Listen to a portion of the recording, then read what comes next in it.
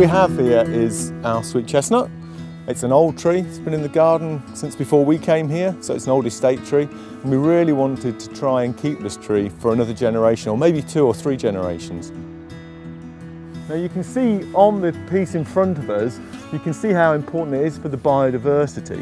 You can see there's a sort of white blob halfway up on the stem. That's an old bracket fungus of Laetiporus, chicken in the woods, and that causes brown rot. So it rots the inside of the tree but doesn't affect the actual vitality of the tree. So it forms the hollows, and those hollows are inhabited by, in this case we have our woodpeckers, maybe we have bats, but we also have owls on site, so they can use these little niche environments that they decay and actually the tree being older is forming. So here we have a piece of the tree, and this is a piece that Paul and Chris cut away. And what's quite interesting with this is we can actually see the hole from a woodpecker. And it's not making a nest in this case. What it's actually doing is actually searching for grubs.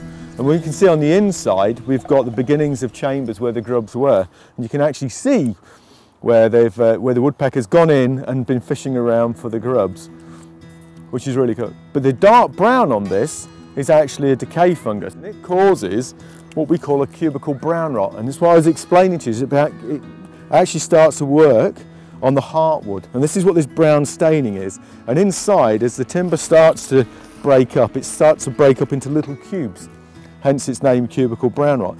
What it does do is, although the vitality of the tree is not affected, the structural strength of the tree is affected, and so it can be prone to fractures, which is why there's a lot more work has been done and reduction work on the branch which has the disease.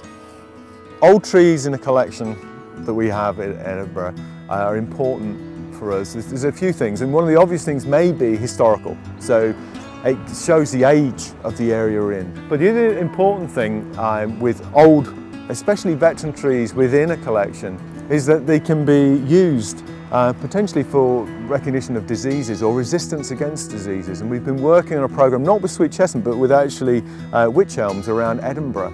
And it's the old veteran trees, the bigger old trees that seem to have a vitality and enough about them to actually survive this. So we're able to propagate from those and actually keep disease resistance through. So it's really important for those, not just biodiversity, but actually for what they are genetically.